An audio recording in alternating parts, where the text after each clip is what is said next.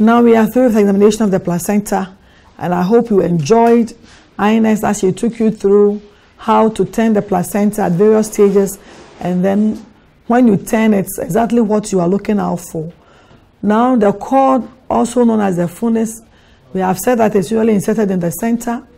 It contains 2 umbilical arteries and 1 vein, and that was what you tried to look at. You can find the picture of the cord, and then you don't just see the vessels running. They are spiral, and something is covering it called the Watson's jelly. And then the amnion, which is the transparent membrane, also goes upwards to cover the cord. Let's have a look at the cord. So this is the cord. You see the blood vessels running through this cord, and they are covered with the Watson's jelly. And this is the transparent amnion covering this umbilical cord. On the side, you see the 2 veins and the artery, and these are the blood vessels she was looking out for. She must find this 2 and then find this 1. Sometimes if one is missing, it denotes a renal problem in the child. In summary, the placenta is an organ formed in the uterus during pregnancy that provides the fetus with essential nutrients needed from the mother. There is a need for the placenta to be examined after its delivery to ensure none is left in utero and to detect other abnormalities that may be present. The survival of the fetus depends on the efficiency and integrity of the placenta. These are the references, and we've come to the end of examination of the placenta. So far, we have been able to come from taking history. We've delivered the woman, we've carried out the 3rd stage, we've examined the placenta. We know the 4th stage is basically about observations, which we have discussed in 235, and we will not display it over here. Now, what we want to do again is to show you how to do a condom tamponade to arrest hemorrhage during postpartum hemorrhage. So if you're on the ward and they bring somebody who is bleeding seriously, you've given oxytocin, it's not going, you can also try the condom tamponade. And then you also learn how to administer the magnesium sulfate. If that's a big problem for most nurses, so I want you to get how you administer magnesium sulfate. It is a special medication, and it shouldn't be administered anyhow. It also has some serious complications. And yesterday, and last time when we were discussing in 235, we said that you always have to have the antidote available before you administer the magnesium sulfate. And the antidote is calcium gluconate. So we'll be displaying how to administer the magnesium sulfate. You mix it, you give it to both doctors. How much should you give? What is the repeated dose? We will be seeing that shortly. And then we also do our condom tamponade. Assuming I have washed my glove and done my hands and done my sterile gloves, because this is a sterile procedure, we are coming to do the condom tamponade. This is done when every other measure to arrest PPH has failed. You have given your oxytocin infusion, you have massaged your uterus, you have expelled clots, and still your uterus is not contracting, and your mother or your client is still bleeding. So before we start, you first of all clean the perineum. So you pick your swab on your swab stick, and then you clean the perineum. You clean from top to bottom 1, then you drop into your receiver. Then you take your second swab, you clean from top to bottom, then you drop it in your receiver. So I need a catheter. I have my catheter here with me, and I have my condom.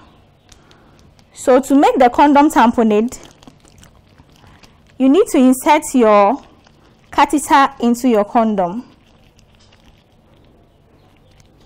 This is our condom, and we have our catheter. So you insert your catheter into the condom, not too deep into the condom. So after I have inserted, I have to secure the condom onto the catheter. So with that, I have my suture. You can use any other suture at all. Vicryl, cardboard, any of them will do. So I secure my condom onto my catheter by tying, but not too tightly, to prevent occluding the canal in the catheter. So I am tying my condom.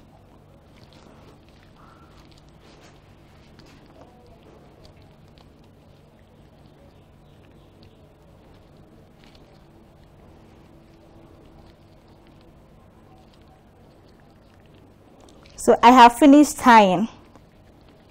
Now I pick my scissors. I cut the extra suture hanging around and I trim it perfectly so that it wouldn't be hanging around. Then I pick my condom and my catheter and I pick my scissors and then cut away the two-way entry to the catheter. So I am cutting it away. So you separate this from the main catheter. Now I need a giving set connected to an infusion, because we need an infusion to inflate the condom when we insert it into the uterus. So I have my giving set already connected to the infusion. You can use any infusion at all, normal saline, DNS 5%, whichever one you have in your facility or whichever one is available, you use that one. So I connect my giving set into the catheter. You fix it very well so that it doesn't come out. So I have connected my giving set to the catheter, and my catheter is tied securely into the condom. I pick a forceps, any long forceps, straight artery forceps, or you can as well use an ovum forceps. So you hold the condom with the catheter like this, and then you get a speculum. The speculum is to retract your perineal area to have a clear way so that you can insert your condom into the uterus. So I pick my speculum, I occlude the perineal area, but then I have to let my clients know that I am about inserting the condom into the uterus.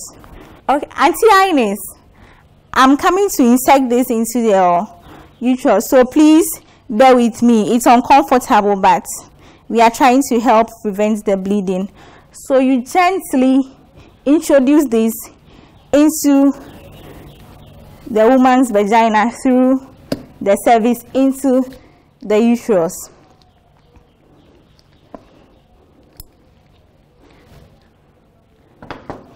So you can quickly remove your speculum. You should make sure that your condom is well secured into the uterus. Then I can regulate my infusion to bloat or fill the condom. You run it. You can give for about 250 to 500 mils of infusion. This will help inflate the condom, which in the end would put pressure at all the bleeding sites to prevent her from bleeding further. So I am running my infusion to bloat or inflate my condom.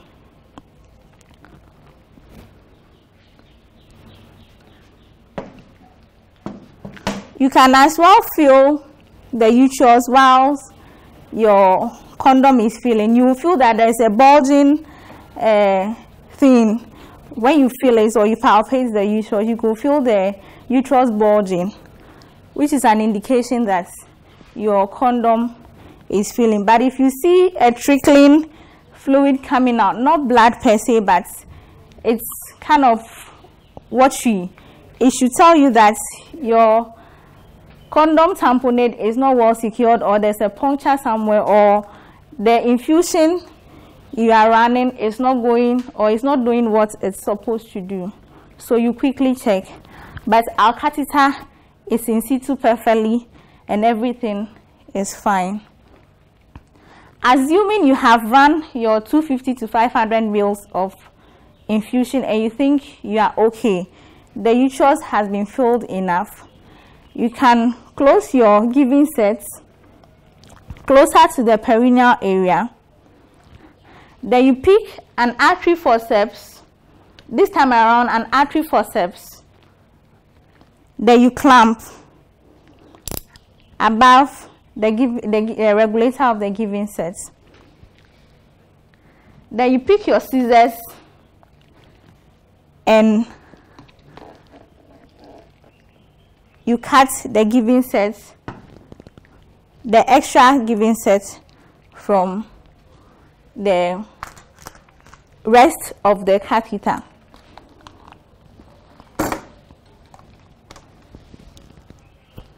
You are clamping and cutting because you don't want any extra giving sets or infusion hanging around. You want to trim everything and make everywhere neat and tidy as much as possible. So we are done with inserting the condom tamponade. You quickly clean your woman. You thank her. Make her comfortable in bed. And then you discard your trolley. So I have everything set. I look around to see if I've left anything around my patient. All my things are back on my trolley. So I am done with my condom tamponade. I am taking my trolley away to discard my items. But then after everything, remember to document your findings. What you have done, you make sure you do it and record it into details for legal purposes. Thank you very much. We are coming to practice how to give magnesium sulfate. Magnesium sulfate is a mineral that is given to reduce or prevent seizures in mothers. This is given when a woman has pregnancy-induced hypertension or with PIH but with severe symptoms. So with this, you can give it when the woman has PIH with severe symptoms or she has eclampsia or imminent eclampsia. So we are going to give 14 grams of magnesium sulfate as our loading dose. So this is magnesium sulfate. It comes in 20% and 50%. But with our loading dose, which is the 4 grams of the 14 grams we are going to give, we would have to withdraw 12 mils of aqua and then 8 mils of the magnesium sulfate of the 20%. I hope you get me. This is a 20% magnesium sulfate. To get the 4 grams that you are going to give IV, you withdraw 8 mils of this and then you add 12 mils of aqua. So you can use a 20 cc syringe, or in case you don't have a 20 cc syringe, you can use 10 cc. So with the 20 cc, you can withdraw 12 mils of aqua and then you add your 8 mils of magnesium sulfate. Before you give magnesium sulfate, you should make sure that you have secured 2 lines, one with an infusion, which should be Ringer's lactate, not normal saline. Why? Because normal saline has a sodium content which would aggravate the woman's situation. So you don't give normal saline. You set up a Ringer's lactate infusion. You should also make sure that you have a catheter in situ. Our catheter is in situ, so that you can be able to monitor the input and output rates of your clients. This is because magnesium sulfate can have an adverse effect on the liver and the kidney if care is not taken. So before you administer this, again, you should check your vital signs, paying more attention on the respiratory rate. So we have our aqua, and I have my 20 cc. I have checked my vital signs and I have recorded adequately.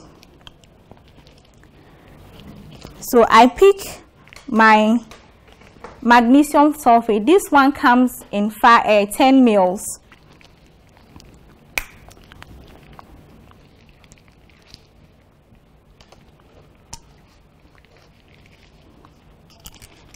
So I would be withdrawing 8 mils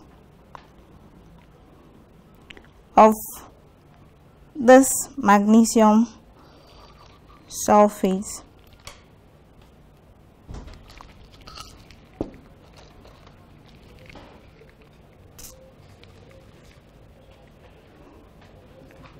So this is 8 mils of my magnesium sulfate. I have my aqua, so I'll be withdrawing 12 mils of this aqua to get my 14 grams of the magnesium sulfate.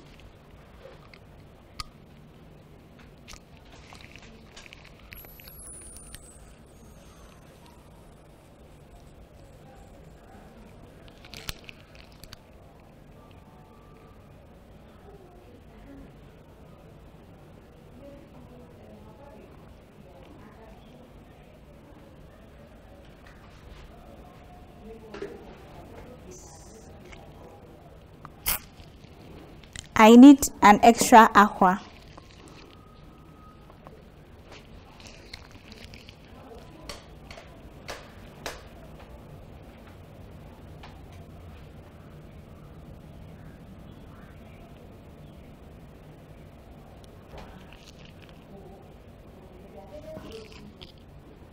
Okay.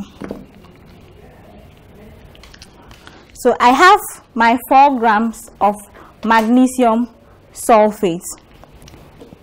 So for my 10 grams to add up to make the 14 grams for the complete loading dose, I would have to take 5 grams each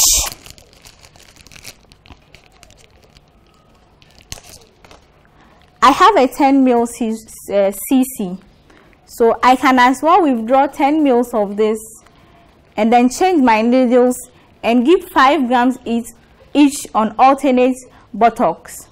But ideally, you should have a 5 cc syringe so that you can withdraw your 5 grams each to be able to give your alternate buttocks. So I again pick my MAC sulfate.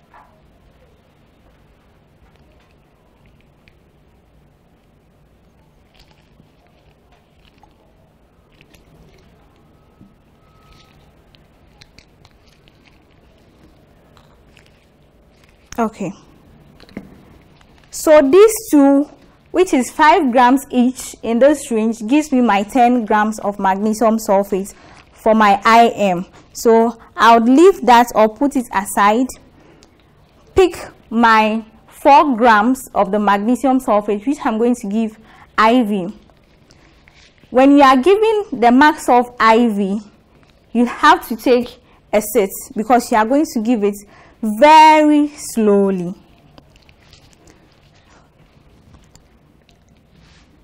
So I have my sits and I explained the procedure to my client. I have explained to her, she understands what I'm coming to do for her, so I have her permission to go ahead. My infusion is in situ and running well. My catheter as well. So I connect my medication to the cannula. So I'll be giving it slowly. In case I'm giving the IV max sulfate and my client tells me she's having palpitation, she can't breathe properly, all those indications should tell you that she's getting into crisis. So you quickly stop, call for help, or you alert your doctor. But before then, I said earlier on that you should make sure you have your antidote, which is calcium gluconate, available. So with that, you can manage the crisis in case she gets into one. So I slowly give my IV medication, slowly for over 20 minutes. Just because we don't want our client to get into any crisis. As we have all learned in our basic nursing or pharmacology, when you are giving an IV infusion, you should take your time and give it slowly, because your clients can have a cardiac arrest because the drug is going directly into the veins.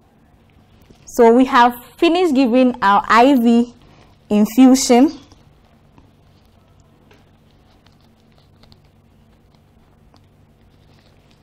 I have finished giving my IV infusion. I discard my syringe into the sharp box as per protocol. So now I'm coming to give the IM max sulfate. This is going to give her the 10 grams of the extra drug she needs to make up for the 14 grams she needs for her loading dose. So I have my swab in spirits. I have already changed my needles that I used in withdrawing the drug. So these are new needles. If you have a free needle, fine. But in case you don't have a free needle, you should get another fresh syringe, and then you take off the needle and use that for your injection. So now I'll give it on alternate bottles. My client has been fitting, so she's kind of unconscious. So I'll call for help so that I can move my client to allow me give the IM injection. So I'll call on my colleague INS to come and help me move the client for my IM injection.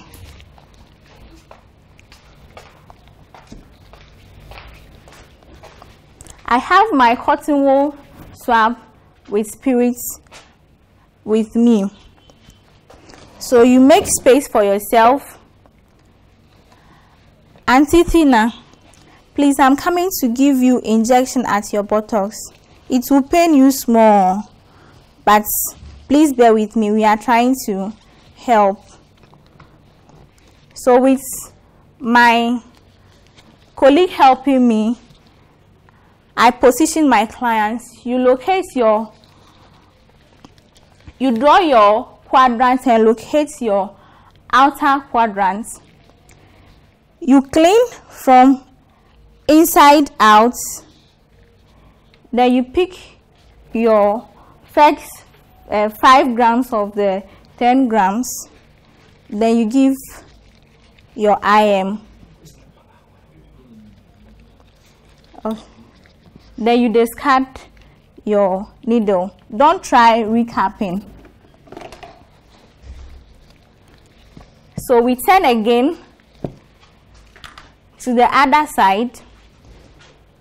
I pick a new cotton wool swab with spirits, and again we give the extra 5 grams of the max of. You clean, and then you give IM at the outer quadrant, and then you discard. You thank your patient. In case she's not hearing you or you feel she's unconscious, she can as well hear you. So you thank her for everything. You make her comfortable in bed. You discard your trolley, and then you come back and check her vital signs again. With the maintenance dose, you give 5 grams each on alternate bottles for 6 doses before she completes the whole Maxolf regimen. So this is loading dose for max sulfates.